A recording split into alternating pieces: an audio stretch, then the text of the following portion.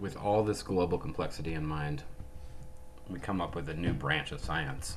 It's really interdisciplinary. We call it biogeochemistry, which you can imagine takes biology, geology, and chemistry and tries to see how they interplay with each other.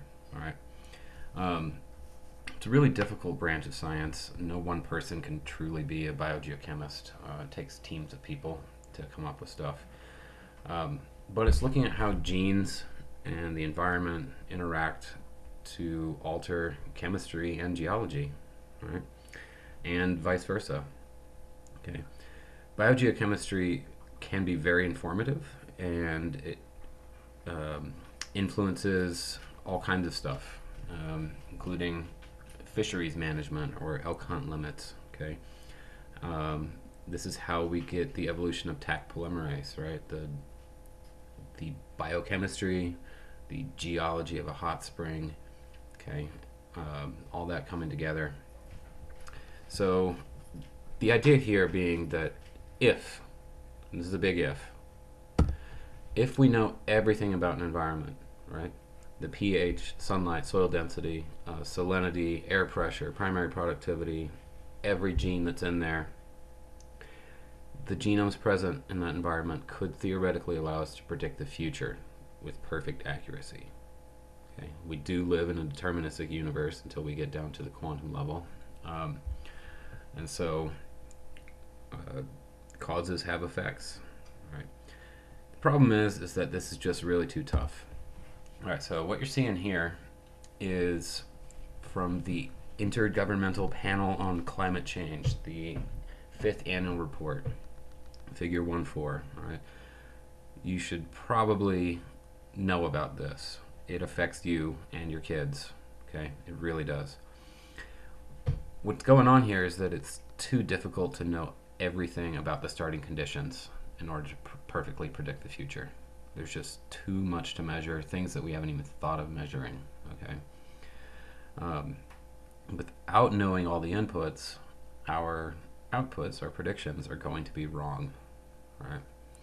So we measure as much as we can, estimate the rest, and we have a computer predict the future with the understanding that we're probably wrong. Now, stats is kind of weird in that you can't be certain of anything, but you can know exactly how uncertain you are. All right, so here, these colored bands kind of growing towards the right are representative of the known uncertainty of our predictions of temperature anomaly. All right, so into the year 2035, that's what we were trying to predict. What's the average temperature of the Earth going to be in the year 2035? FAR there in yellow stands for the first annual report. Now, it was the first attempt at one of these IPCC type things. Okay, it's got a nice big spread on it. That means that the true temperature in the year 2035, the average global temperature in that year, we are 95% sure that it's going to be somewhere in the range of that bar. Okay, so if it comes out at 2 degrees warmer, this model is correct. If it comes out at 0.75 degrees warmer, this model is still correct. Right? But we don't have that much certainty. Right? Our second annual report, SAR there, has less uncertainty. The third one has more again. And then AR4, the one previous to this, we had 3 different scenarios that we were trying to model, right, with different mitigation strategies. And those are the errors for those. All right. In this plot, each little point, those little squares, green and purple and orange, those are actual measured data. Okay. The lines in those different colors are the moving averages for global average climate. You see that going up. And then we get into these little scattery noodle stuff. All right. Those are predicted averages for these different models. You can see how it's just kind of crazy in there. It's hard to predict the future. So let's look at these. We got FAR, SAR, TAR, and AR4, right? The first, second, and third, and fourth annual report. Okay. This is what goes into a climate model.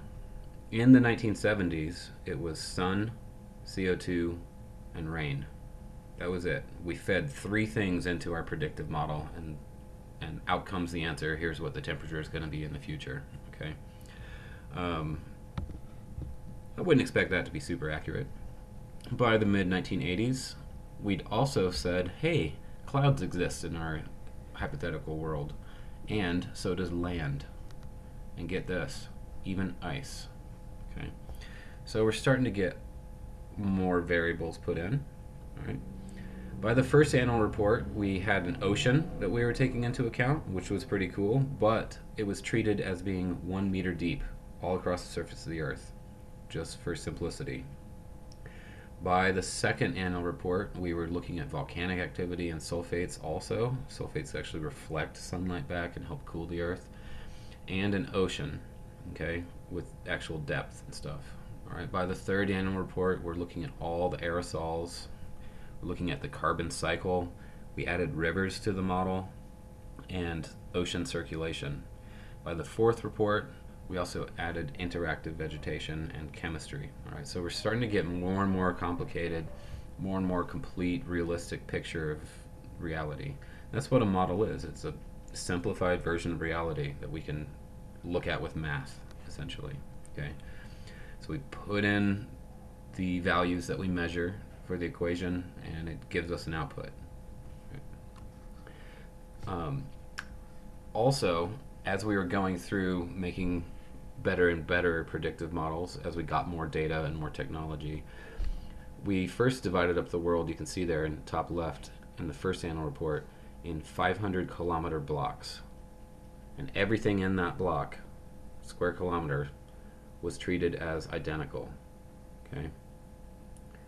So there may be a river there, but predominantly it's forest, and so we said everything in here is exactly the same, it's forest.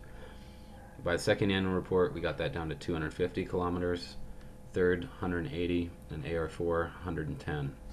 Our goal is to go to 30 meters resolution. Okay, we can do that with our newer and better satellites.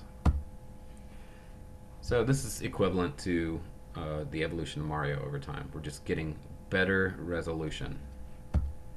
Okay, so when we look at this, you can see that sometimes better resolution leads to smaller predicted error, sometimes greater. Why greater in AR4 than in the second annual report? Well, it's because we started adding a bunch more parameters. Things like ocean wave height and circulating oceans and stuff. Things just get more complicated. Alright, so that's your intro to ecological modeling. Okay. Here's the simplest ecological model that I know of. It's the predator-prey equation. Right? What it's trying to do is predict population size based on what the population used to be and how many predators there are. Okay? And so that's the simple little equation, and it makes this curvy line plot. Okay? As predators go up, prey goes down, and then as prey runs out, predators don't have enough food, so they go down. So it's this kind of like lagged wave function. Okay, we can get more complicated. We can add in another competitor or n competitors. We can add a parasite species, and you can see how the equation starts to get a bit more freaky. Here's another model. This one is modeling endangered trout populations into the future based on things like water temp, riparian cover, how many plants are really close, how much shade is on there, how many introductions of these endangered fish you put out. And this is a different type of statistics. It's Bayesian statistics, but here's what some simple stuff that goes on in the background. Let me show you the model in action. Alright, so say we clicked on that link there. This is Lahontan Cutthroat Trout Population Simulator. Alright, bunch of math going on in the background, but what we've got is a nice little tool that helps us predict the future with known uncertainty. Alright, so we can pick a river. Let's see. So it's been done for all these different rivers.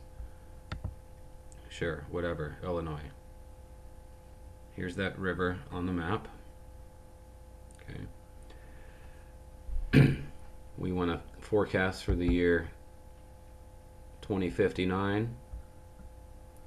How many non-native trout are in there? We can change this. Let's shoot it down a bit. Environmental stochasticity. That means how random events, that kind of thing. We'll take that down. The temperature range. Well, no, let's be realistic. It's going to be warmer. Okay. How much vegetation is in there? Reintroductions. Add 100 fish per year for 10 years. Let's run the simulation. Okay. Click on here, and there's our forecast population. All right. You can see carrying capacity. That's our K from our logistic growth. All right. That goes up if these changes happen. Growth potential. Total population size. It looks like we're doing better than we were before. This is current. That's now. If we start introducing fish in these conditions, that's our prediction. Okay. Pretty neat. All right. Why are we talking about climate? Well, because this is the ecology chapter, and climate plays a massive role in ecology. One thing to get through your head right now is that climate is not weather. Okay, repeat after me. Climate is not weather. Don't embarrass yourself, okay? Climate is long-term trends, decadal trends in temperature and precipitation, okay? This is not saying it's not going to snow in the wintertime just because of global warming. Yes, the average temperature of the Earth can rise over a decadal time scale, and it can still snow in the winter. You do not want to be like this guy, Dinesh D'Souza, right?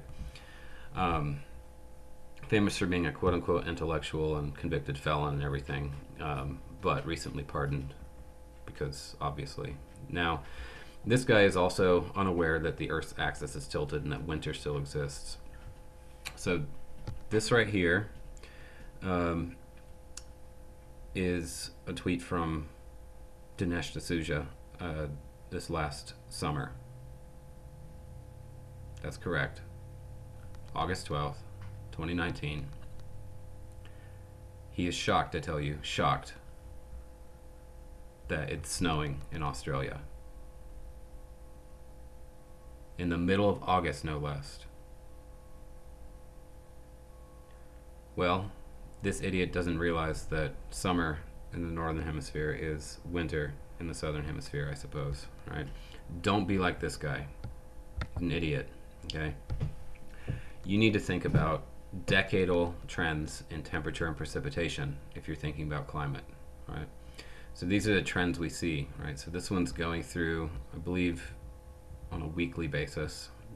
Yep, weekly, and it's looking at temperature, and you can see it, a band of warm temperatures moving up and down through the seasons, right? This is cyclical, okay? And same thing for precipitation. This is what we're looking at, these large-scale patterns over a period of 10 years or more, okay?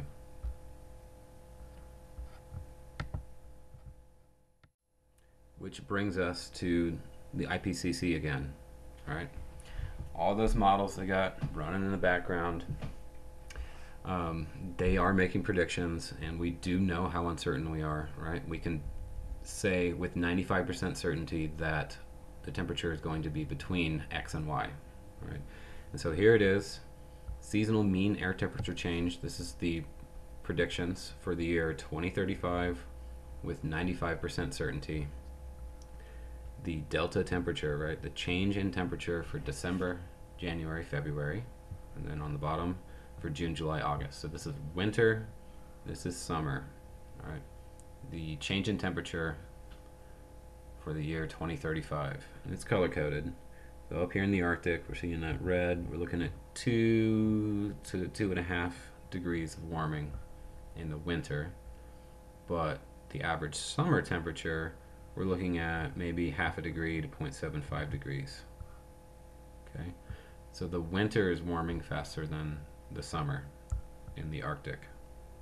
Okay, this over here is like the standard deviation.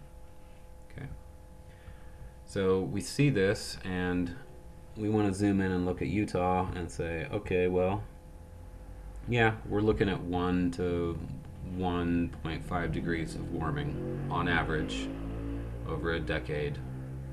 Okay, so the average temperature going up about 1 degree. What about evaporation? Water runoff, specific humidity, soil moisture, relative humidity. Okay, let's see here. A bit less evaporation because there's less moisture in our soil. Right, here's soil moisture. Oh, that doesn't look great. We're looking at 5% decrease in soil moisture by the year 2035. Okay, perhaps a bit more humidity in our air. That could be nice.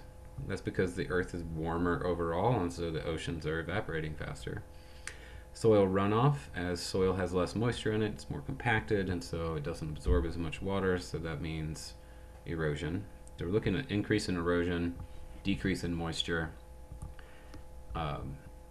little bit of decrease of evaporation because there's not as much moisture there to begin with, and decrease in relative humidity rather than the increase in specific humidity. Okay. Here's two more little plots. It's all from that IPCC. Okay. Change in salinity and sea surface temperature. Alright, so yeah, we're going up in sea surface temperature. Goodbye coral reefs. Got it, okay. They're doomed. And right in here, this dark blue at the top left is to me one of the scarier bits. This sharp drop in salinity in the ocean right up there. What might be my problem with that? Well, how to get there in the first place? If all this ice, the polar ice cap starts melting, that's fresh water, it goes in, it drops the salinity. But the problem here is that salinity is what drives ocean currents in large part. Okay, hypersaline water is more dense, so it sinks, and that's pulling water behind it because water bonds, right? Those nice hydrogen bonds. And so as it sinks into deep ocean trenches, like say right through here,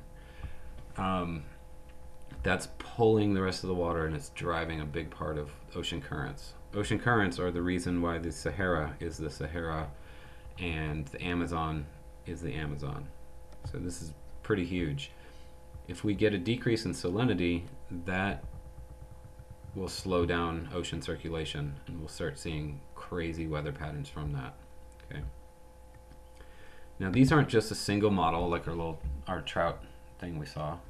These are 20 independent research groups from around the world coming up with their own models. They all got the same data to play with. They decided what variables might be important. They tested those. They built a model.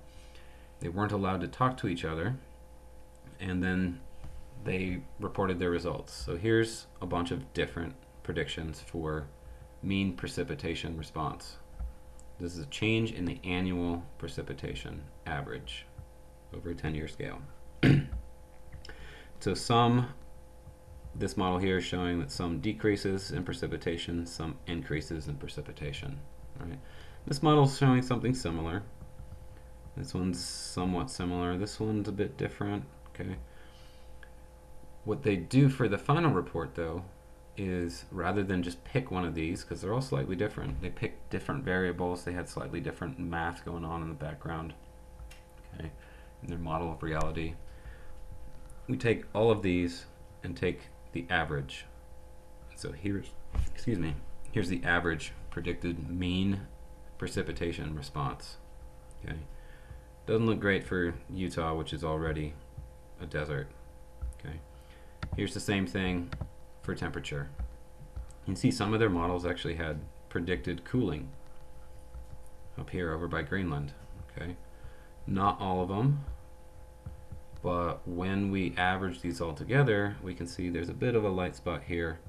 The average model prediction is for maybe slight warming there. Okay.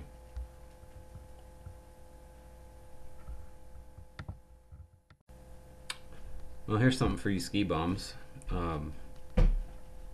I don't like snow, so I don't ski, but here's the year 2035. Wait. No, this is 2041 to 2070. Okay. This model has 80% accuracy. It's harder to predict this snowpack, all right? But look at this. 30% of our current snowpack is what they're predicting for the years 2041 to 2070. Okay, right there in the Wasatch and Uinta region. Okay, a lot less snowpack. I guess good. Probably not good, considering that's where we get our water and most of our tourism income in the state. But at least I won't have as much snow to deal with as I die of dehydration. Let's take a look at this warming over time. This is kind of a neat image here. And it's showing it circular as it goes around the months of the year. And this is the average global temperature. Here's 1920. There it is. So you can see, okay, looks like it's getting a bit warmer. Okay, yep. Going right up there. Alright, so it's hovering around here for a long time. What causes it to spike out there towards our 1.5? That's the tipping point when all the coral dies. And the fishery industry collapses. All that good stuff. What happened?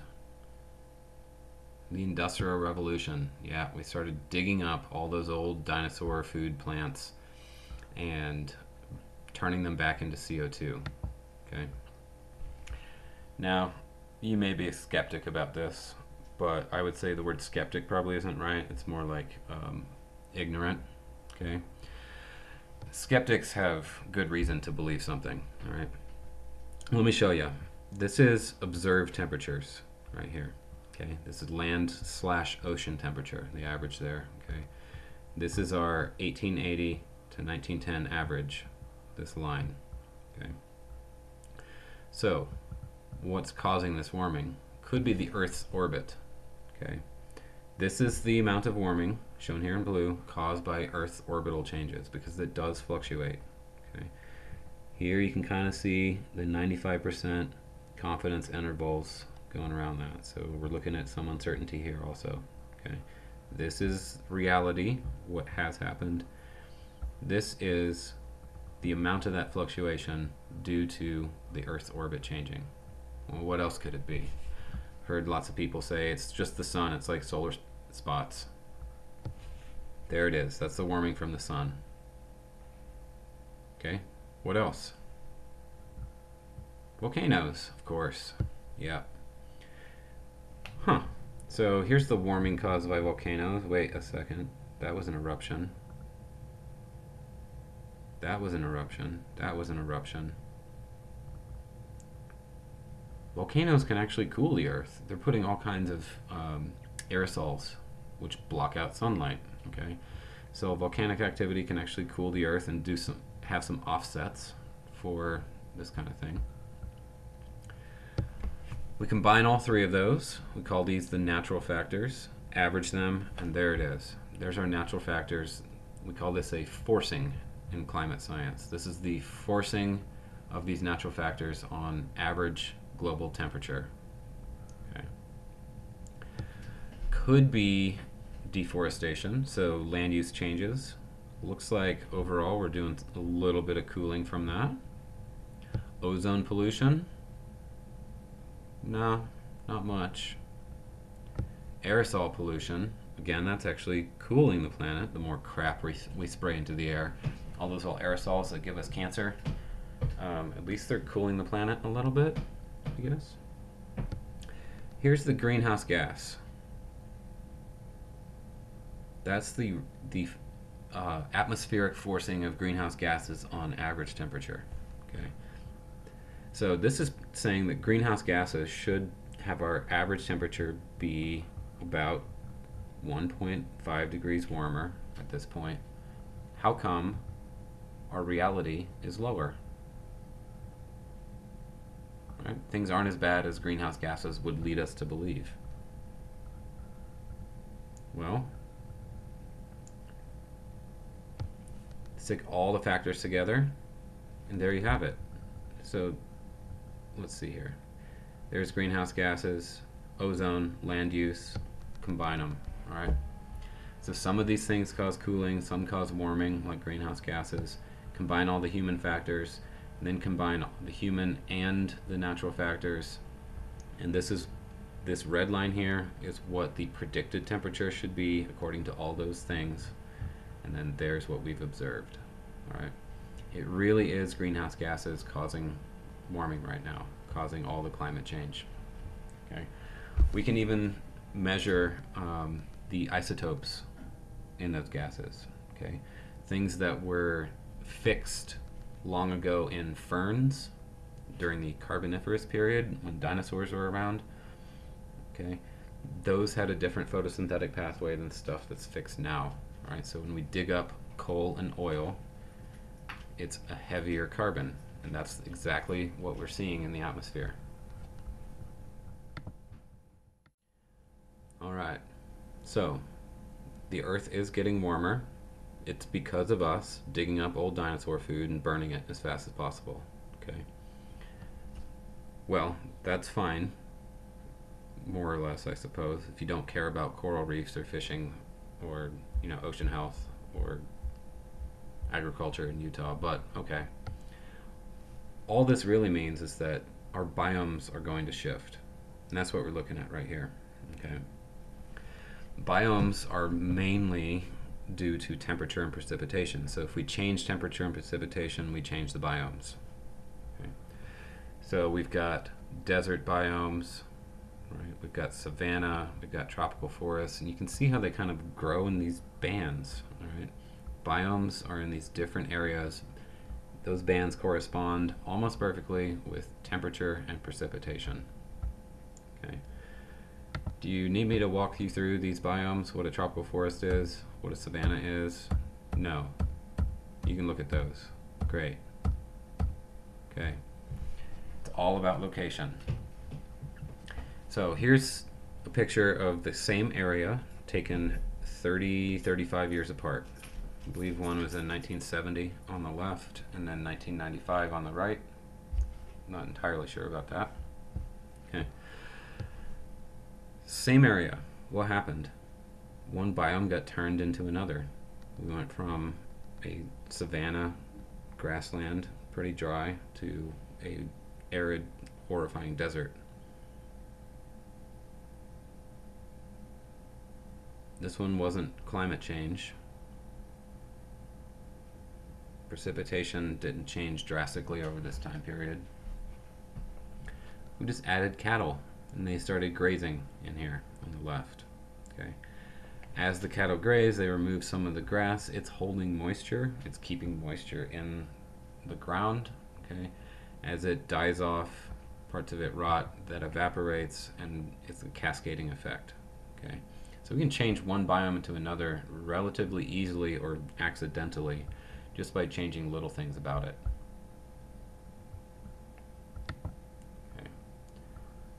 Aquatic biomes. You know what lakes and reefs are. That's a lake. That's a river. Coral reef. Those are all going to die anyway because of climate change. Okay. Pelagic zone.